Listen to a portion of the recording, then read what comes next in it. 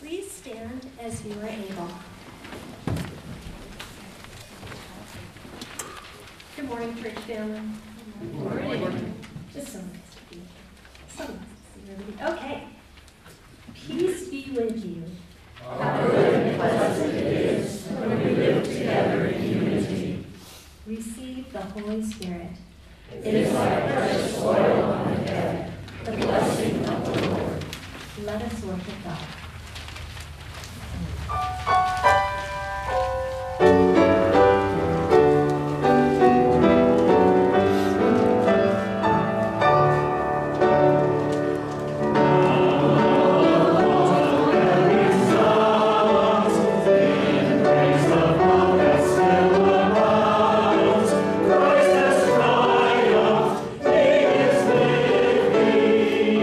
Sing, praise the angels.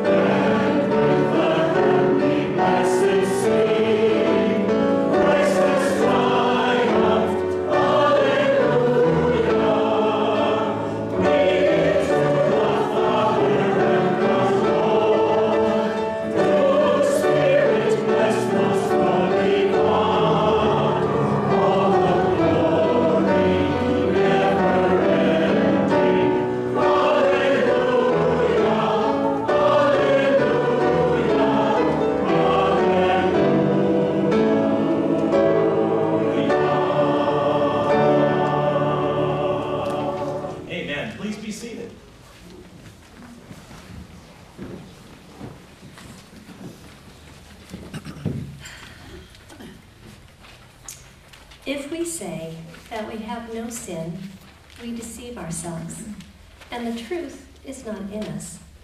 But if we confess our sins, God, who is faithful and just, will forgive us our sins and cleanse us from all unrighteousness. Trusting in God's mercy, let us confess our sin. You have shown yourself to us, O God, by word and spirit, with signs and wonders, in flesh and blood, yet we still struggle to live and believe the good news of Jesus Christ. Have mercy on us, forgive us, enter into our lives, and cast out our fear, so that we may come to trust in you and have life.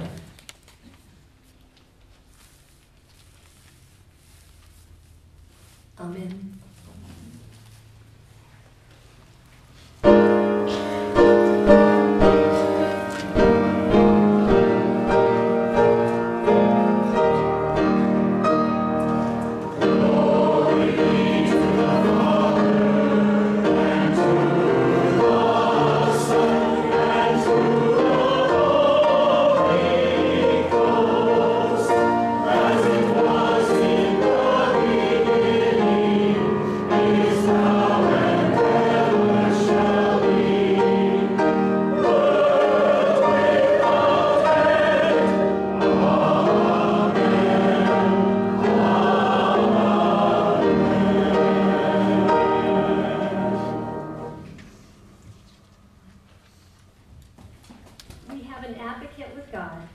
Jesus Christ, the righteous one, who offered his life in love to save the world from sin. This is the good news of the gospel. In Jesus Christ, we are forgiven. Thanks be to God. Let us pass the peace of Christ.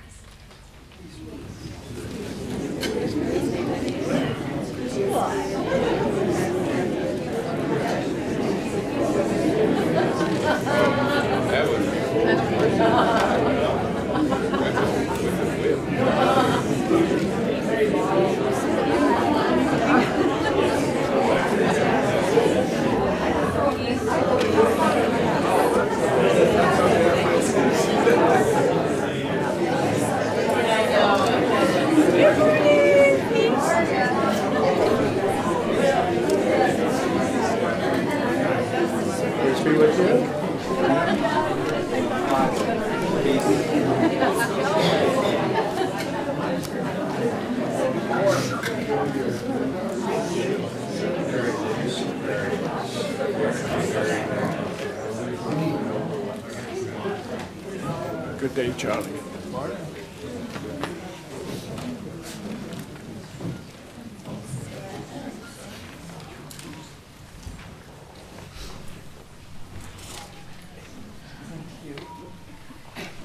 Remember the first believers who shared one heart and soul, held their possessions in common, and distributed them to all in need. In that same spirit, let us present our offerings at the feet of the risen Lord. Will the ushers please come forward?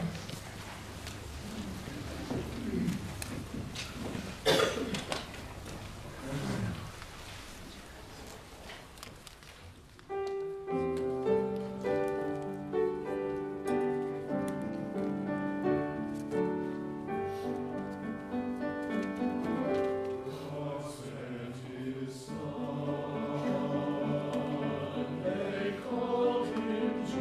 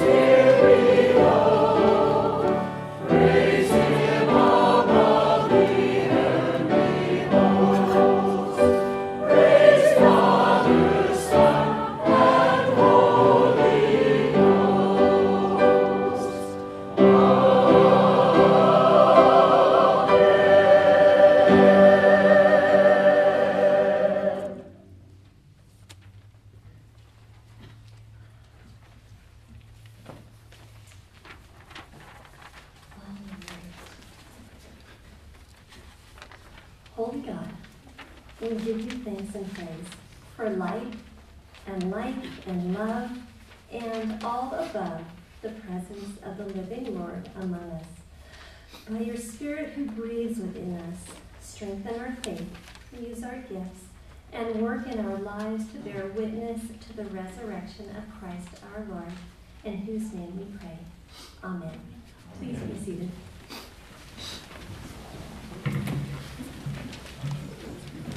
All right. Our first reading is from the book of 1 John, chapter 1, verse 1 through chapter 2, verse 2. Hear now the word of our Lord. That which was from the beginning, which we have heard, which we have seen with our eyes, which we looked upon and have touched with our hands, concerning the word of life. The life was made manifest, and we have seen it, and testify to it, and proclaim to you the eternal life, which was with the Father and was made manifest to us. That which we have seen and heard, and we proclaim also to you, so that you too may have fellowship with us. And indeed, our fellowship is with the Father and with his Son, Jesus Christ. And we are writing these things so that our joy may be made complete. This is a message we have heard from him and proclaim to you, that God is light, and in him is no darkness at all. If we say we have fellowship with him while we walk in darkness, we lie and do not practice the truth. But if we walk in the light, as he is in the light, we have fellowship with one another, and the blood of Jesus, his Son, cleanses us from all sin. If we say we have no sin, we deceive ourselves, and the truth is not in us. If we confess our sins, he is faithful and just to forgive us our sins and to cleanse us from all unrighteousness. If we say we have not sinned, we make him a liar, and his word is not in us. My little children, I am writing these things to you so that you may not sin. But if anyone does sin, we have an advocate with the Father, Jesus Christ, the righteous. He is the propitiation for our sins, and not for ours only, but also for the sins of the whole world. The word of our God, the word of our Lord. Thanks be to God.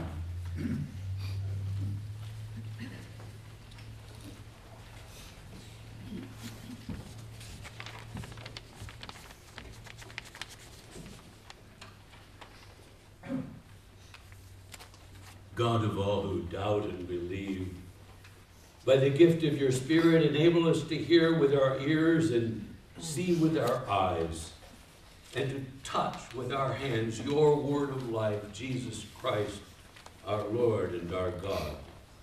Amen. The Holy Gospel according to St. John, the 20th chapter, beginning at the 19th verse. Hear now the Gospel of our Lord. On the evening of that day, the first day of the week, the doors being locked where the disciples were for fear of the Jews, Jesus came and stood among them and said to them, "Peace be with you." When he had said this, he showed them his hands and his side. Then the disciples were glad when they saw the Lord. Jesus said to them again, "Peace be with you. As the Father has sent me, even so I am sending you." And when he had said this, he breathed on them and said to them, "Receive the Holy Spirit. If you forgive the sins of any, they are forgiven. If you withhold forgiveness from any, it is withheld." Now Thomas, one of the 12, called the twin, was not with them when Jesus came. So the other disciples told him, "We have seen the Lord." But he said to them, "Unless I see his hands in the marks of the nails, and place my fingers in the marks of the nails, and place my hand into his side, I'll never believe." 8 days later, His disciples were inside again, and Thomas was with them. Although the doors were locked, Jesus came and stood among them and said, "Peace be with you."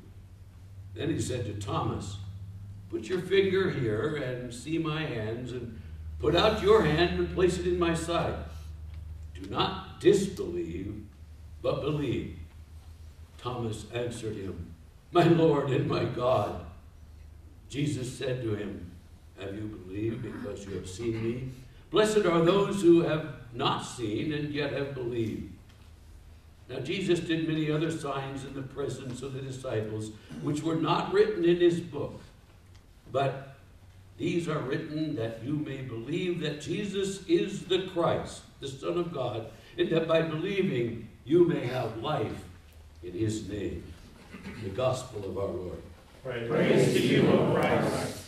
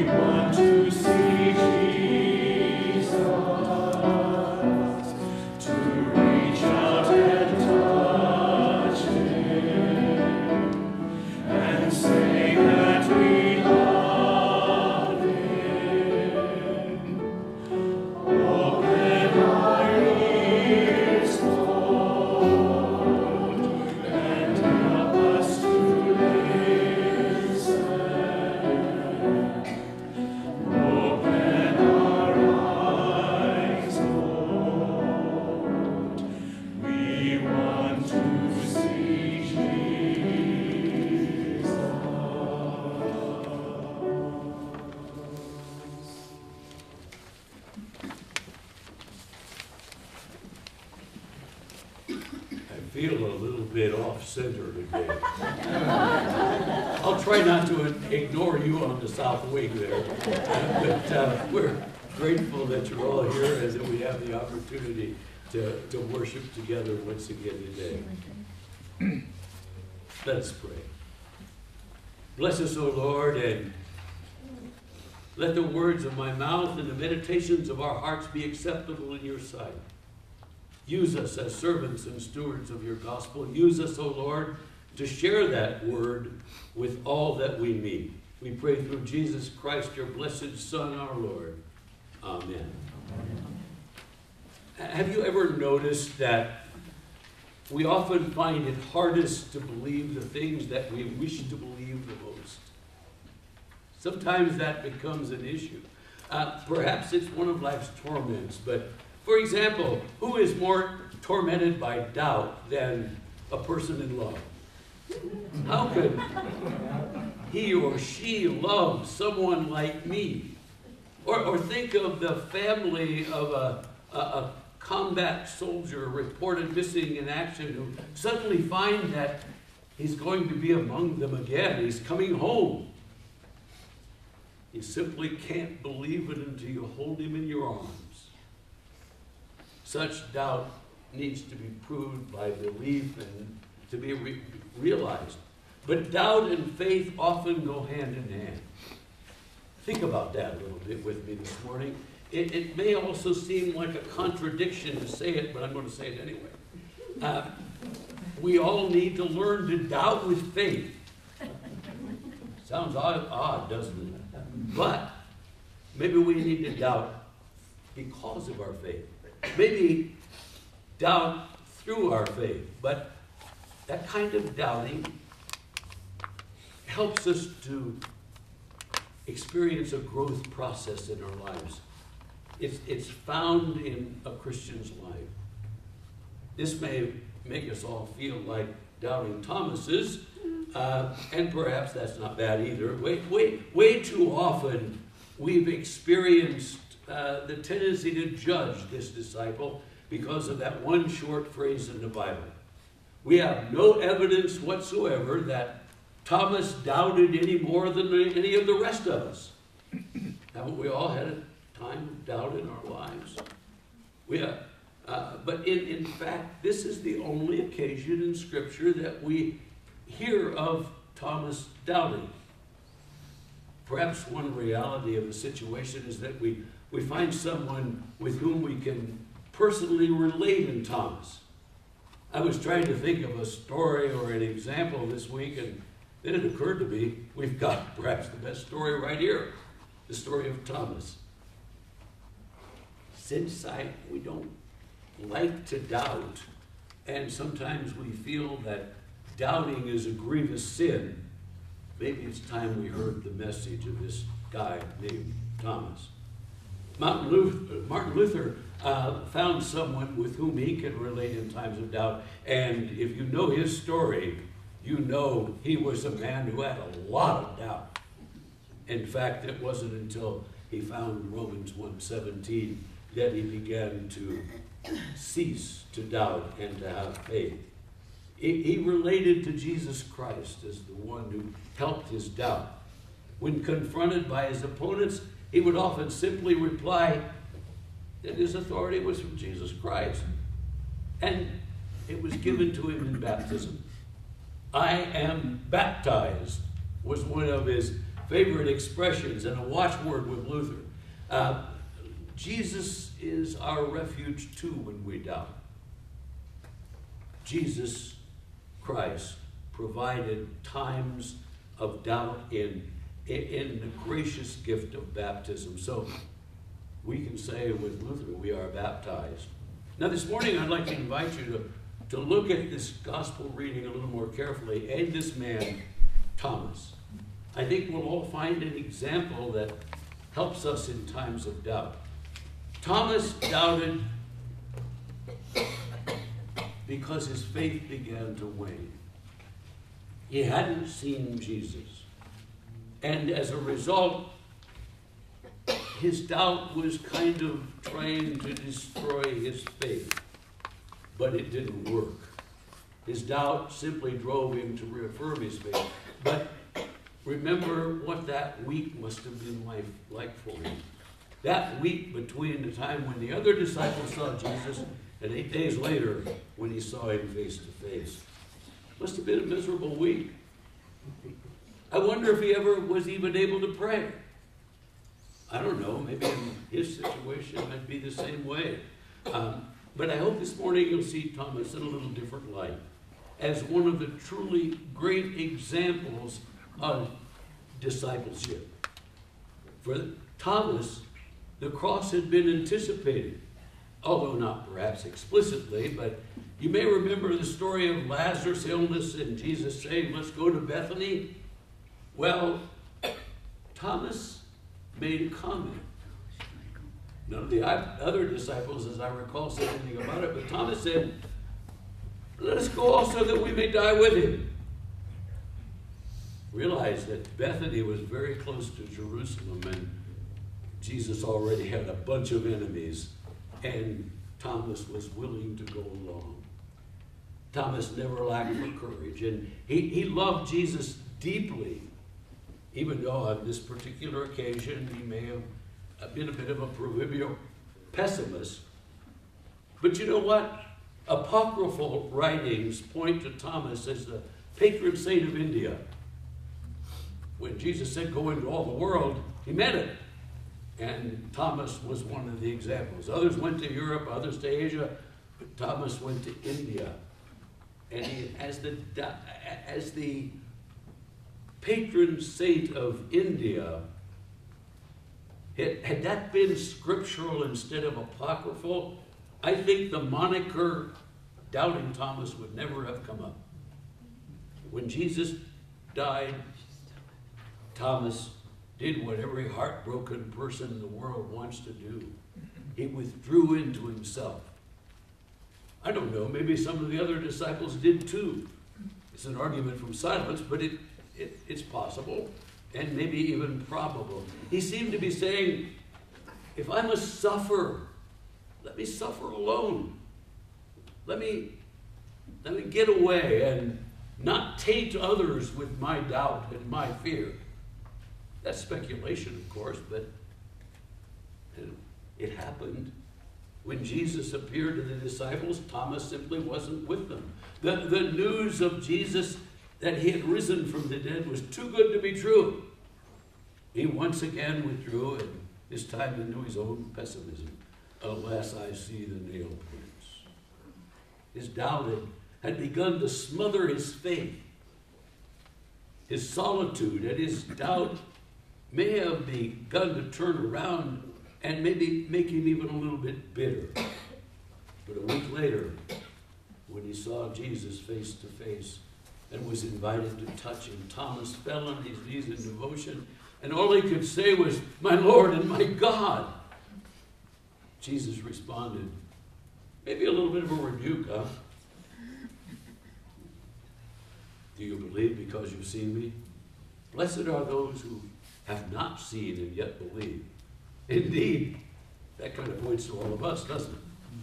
We didn't see it, but we certainly experience it nonetheless. We experience it in our hearts and lives. We experience the resurrection on Easter, and we celebrate Jesus Christ in our lives every day.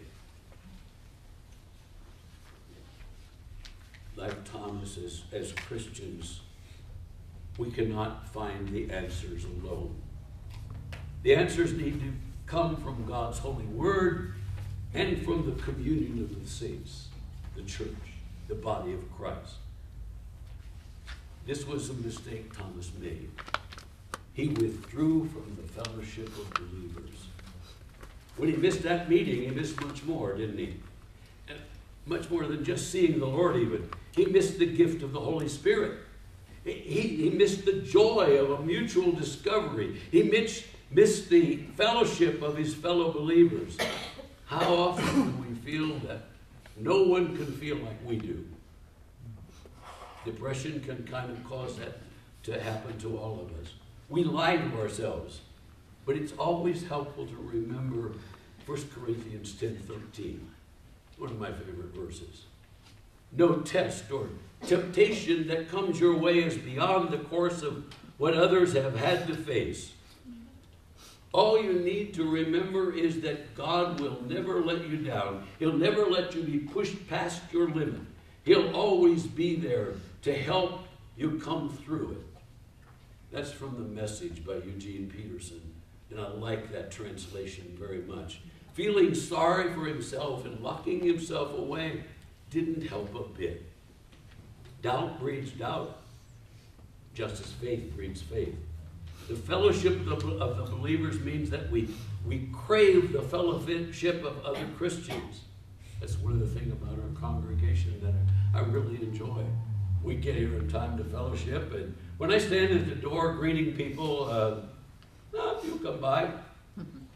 But the reality is everybody's gathering and celebrating together, fellowshipping together.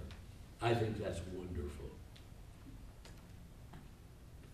Doubt drives us to seek the answers.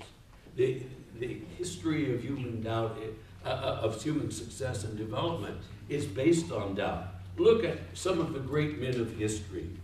Copernicus, Columbus, Galileo, Fulton, Bell, Watt, Edison, Eli Whitney. Think of how lucky we are today that those men doubted things had to remain with the status quo. Things had to remain as they were. And each of them contributed greatly to the human life. Martin Luther struggled with doubt, as I said earlier. It forced him to seek his answers through Scripture. Every reformer doubted that the teachings that were present had to be the status quo. Calvin, Zwingli, Wesley, John Knox, well, all the rest, I'll let you name some others, would lead people to a deeper and more vibrant faith. Doubt caused Thomas to separate himself from the community of faith. But it was also doubt that led him to the upper room the following week, and later he found the truth of Jesus face to face. Doubt should always lead us to seek answers. Answers that move us to a deeper commitment to our Lord Jesus Christ. Doubt builds our faith and makes us stronger. It's a lot like weightlifting. Not that I know much about that. You start small, and work until you can lift greater weights, right? I've heard that anyway. Doubt should always be linked to faith, and faith should always be linked to other people. We share together. And when we doubt, we can share that doubt openly with our fellow Christians, because we all have the same problem. We doubt at times, but we all have the same solution. Through our doubt, we come to faith. There's great power in the gospel. It was meant to be used by people of doubt and by people of faith. If Christ's message touches us deeply, we cannot help but proclaim it. Our mission is to bring everyone to the point of Thomas's exclamation, "My Lord and my God." The peace of God that passes all the human understanding. Keep your hearts and minds in Christ Jesus, in times of doubt and in times of faith. Amen. Amen.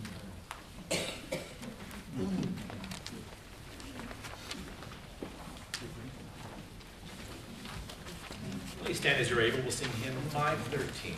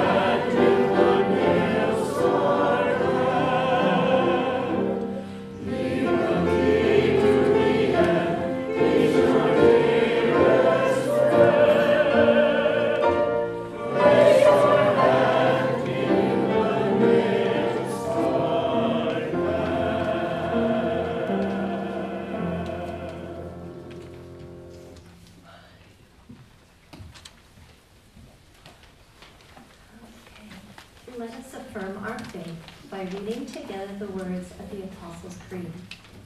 Christians, what do you believe? I believe in God, Father Almighty, maker of heaven and earth, and in Jesus Christ, his only Son, our Lord, who was conceived by the Holy Ghost, born of the Virgin Mary, suffered under Pontius Pilate, was crucified, dead, and buried. He descended into hell. The third day he rose again from the dead. He ascended into heaven, and sitteth on the right hand of God the Father Almighty. From thence he shall come to judge the living and the dead. I believe in the Holy Ghost, the Holy Catholic Church, the communion of saints, the forgiveness of sins, the resurrection of the body, and the life everlasting. Amen. Please be seated.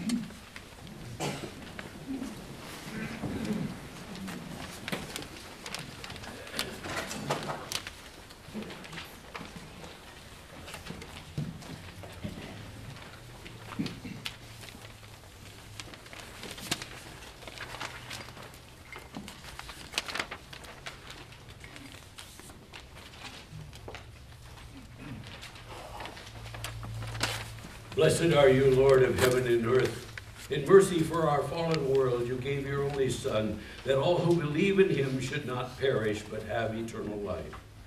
We give thanks to you for the salvation you have prepared for us through Jesus Christ.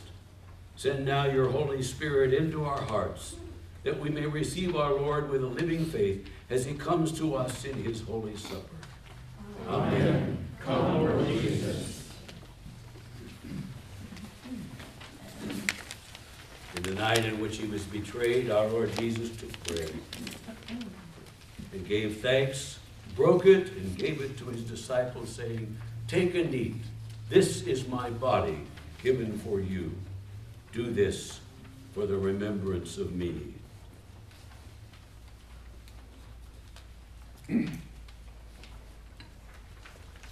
After the same manner, he took the cup, gave thanks, and gave it for all to drink, saying, "This cup is the new covenant in my blood, shed for you and for all people for the forgiveness of sins. Do this as often as you drink it in remembrance of me."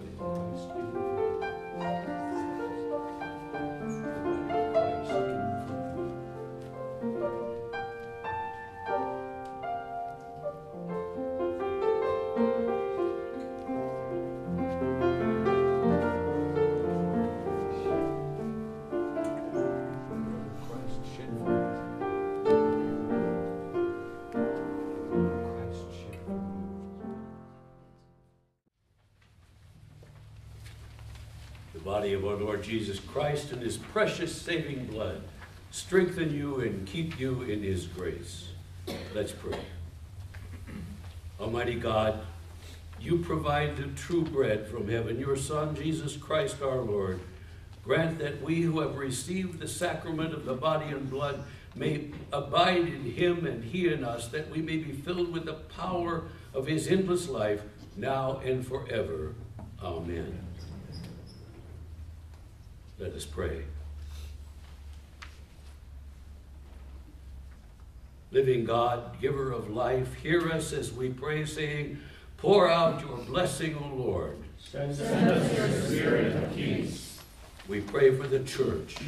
Let your church be a living sign of the woundedness and healing of Christ, sharing the gift of forgiveness and the gospel of reconciliation. Pour out your blessing, O Lord.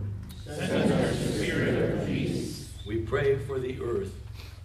Help us to see the scars of death and mark your good creation, to seek the blessings of life and to offer all creatures, pouring out your blessing, O Lord. Send us your spirit of peace.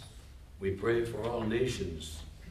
Show us how good and pleasant it is when people live together in unity, and anoint us with your wisdom, so that we may seek the way of life. Pour out your blessing, O Lord. Send us your spirit of peace. We pray for this community of faith.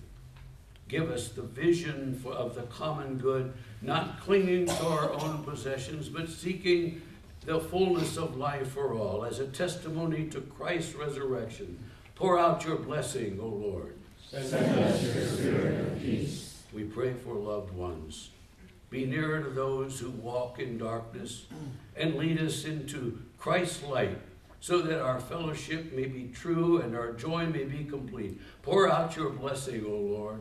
Send us your spirit of peace. Holy Lord God, we remember the friends and family of our congregation. We ask especially your blessing upon Anna and William, Susan, Jean Risden, Barbara, John and Liz, Margie, Waylon and his family, Ewan, Jeannie and Wade, Frances and her family, the Wallace family, Joe and Jeannie, Ira and Susie, Donna Waldorf, Susie and Mike, Craig Sawyer, Mirka, Todd, Ken and Diane, Emerson and his family, Helen Richardson, Joel and Nancy, Sam, Lisa, Rich and Katie, Ethan Zimmerman, Donna Johnson and the Grace Point Church, Ed Carr, and all others of whom we may be unaware, O Lord. We ask your blessing. Pour out your blessing, O Lord. Send us your spirit of peace. By the blessing of your Spirit, help us to live as we pray, so that the world may come to know the gift of Christ our Lord. And now through Christ, in the power of the Holy Spirit, let us sing together that prayer that Jesus taught us.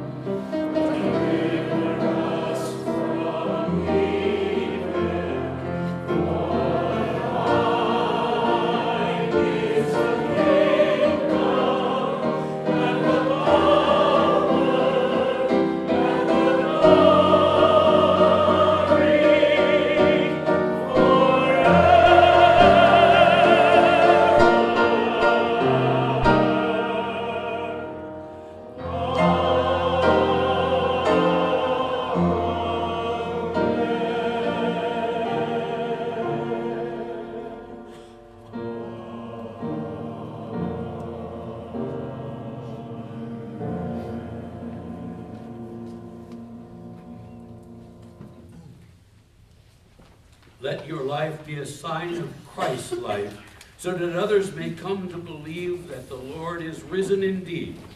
This is the blessing of the Lord. Life forever. Alleluia.